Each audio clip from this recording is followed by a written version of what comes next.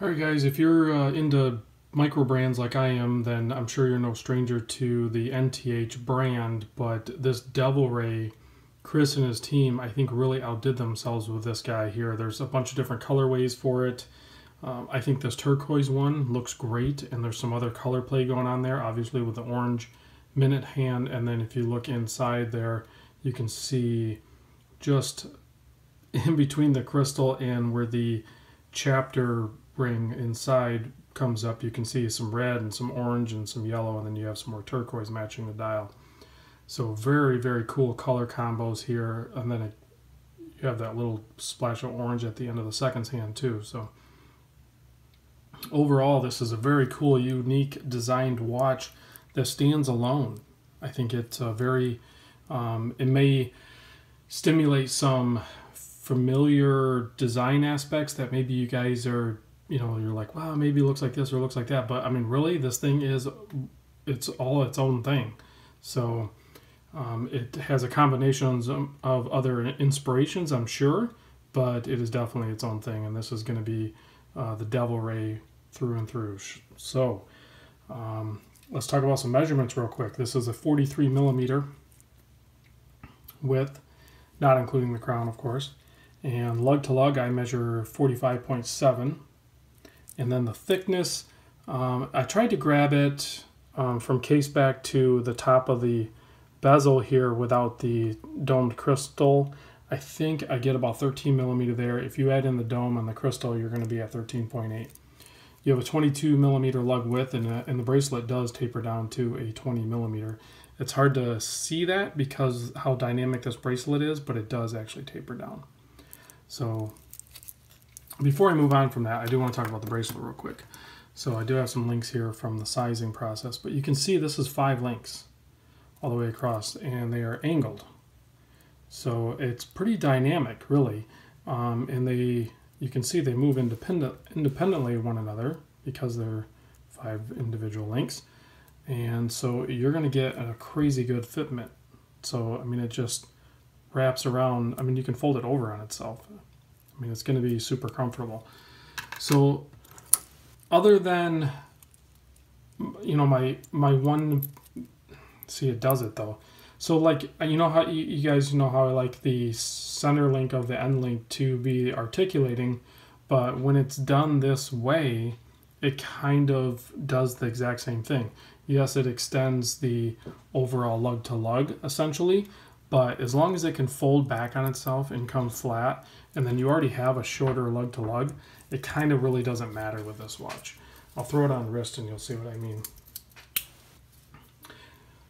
So you can see that that shorter lug to lug is going to make it fit, familiar, like kind of Seiko-esque type feel to it on wrist.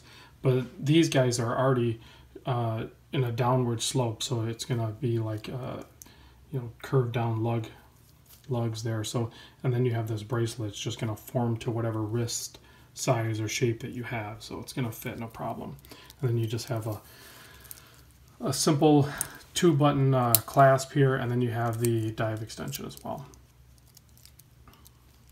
So really well done, great bracelet, great watch. I'm sure this took NTH a long time to develop this watch because it really shows in its final product. This is not something that was thrown together quickly, I'm sure. So you can see you have the sawtooth style bezel grip, and then it's also mimicked here on the crown, which screws in and out like perfect. It lines up everything really good. The wind action on it is really good. One of the main things I like about this is it has that monster kind of style inner chapter there where it has the cutouts for the applied indices. I really like that look. It gives the dial a lot of dynamic. So very well done. And then I don't know how they fit that in there with that extra little color ring in there, but that is so cool. That gives it a really nice playful look. Very legible. Then you can see you have like a syringe style hour hand there, and then you can see where the tip of it comes right to the very edge of the applied indices. So everything just kind of works together well. So let's talk about the bezel a little bit. I already set it up so I can get you know, a 15-minute click here. You have very smooth, crisp action here, 120 click. But if you look, we have two different numbers here. You've obviously seen that done before in the Doxas. This is laid out a little bit different. In the Doxa, it was for decompression numbers and everything. This particular model, Chris and the gang over at NTH did something a little more useful for us. Of course, you have your count bezel on the inside here, but on the outside you have your you know, your 1 through 12. So you could actually set it up and track a second time zone or something. So you could just put it, you know, wherever you want to for the hour, so you could track another time zone. So kind of doubles as like a makeshift GMT, if you will, but then you can also time things with the other rings. So pretty useful if you guys have that need. So we'll take a look at the case back here. You can see that it's very well done as well.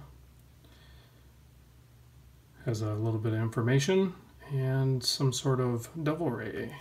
So pretty cool. The movement used in this guy is the STP-1-11, which is, I was reading some articles on it, and I'll try to put a link in the description of an article I found.